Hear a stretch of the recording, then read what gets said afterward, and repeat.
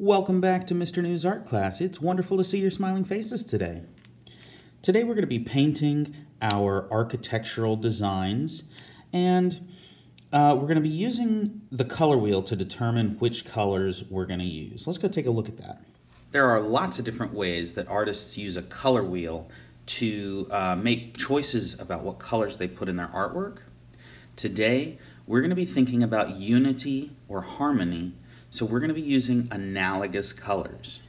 So here I am on Google just searching up some color wheels, trying to figure out which one would work best for what we're doing today. This one will do. Let's go ahead and save that and carry it over into Photoshop. Now that we've got this color wheel here, let's see what we can learn about how artists put colors together. So complementary colors are what you want to use for contrast. But what if you want unity? Unity means your colors belong together. What if I used these colors? This photograph, and this photograph, and this photograph look harmonious because all the colors are close together on the color wheel, which gives them unity. Here's another example using harmonious colors of blue and green. Colors that are next door on the color wheel have a fancy name. They are called analogous. For example, if we started with red and we wanted to use analogous colors, we could go around the color wheel 1 or 2 spaces in either direction, but we definitely do not want to go all the way across.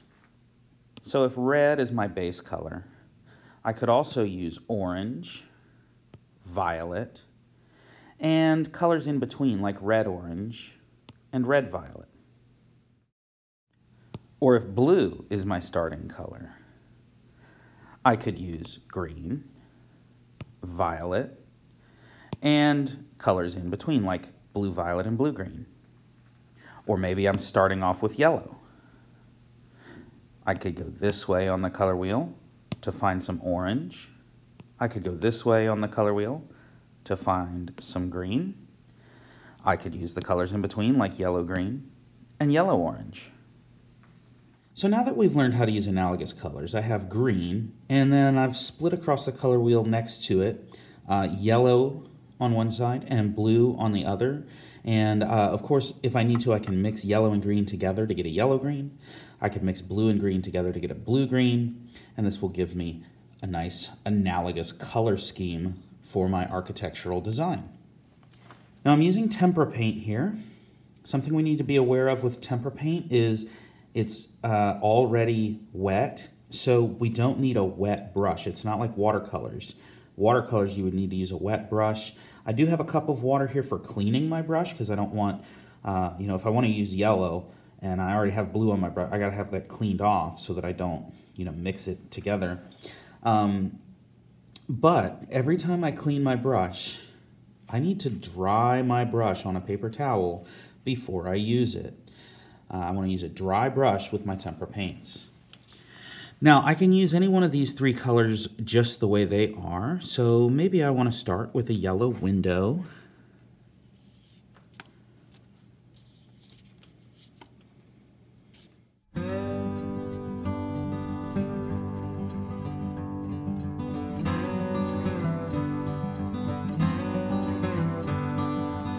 And next, maybe I want green grass. Now, I happen to luck out here with my color choices that green I can use for grass.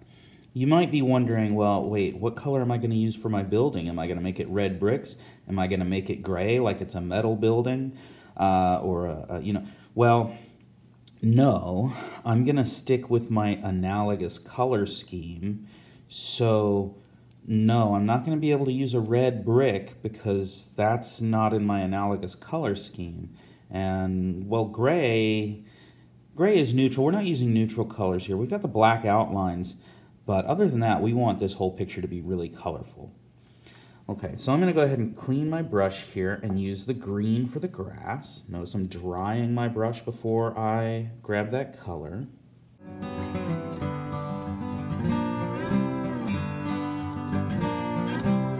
So here I've mixed up a little bit of a blue-green, and my thought was to use blue-green for the doors and yellow-green for the rest of the building, and maybe some blue-green again up in the rooftop.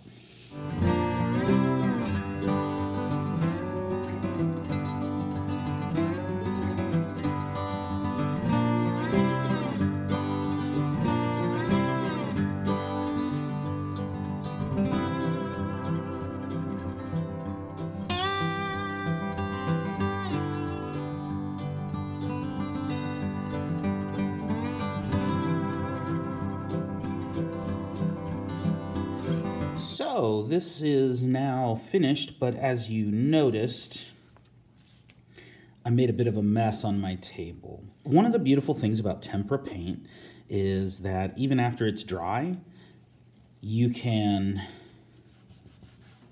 wipe it clean. So I just have a damp paper towel. I got it wet and then squeezed all the water out. So it's just got a little bit of water in it, and that is all it takes to get all that paint up. So in the end here, notice that I have not left any white. I've filled the entire page with color, and I've only used analogous colors. I started with green, and I had on one side yellow, on the other side blue, looking at the color wheel.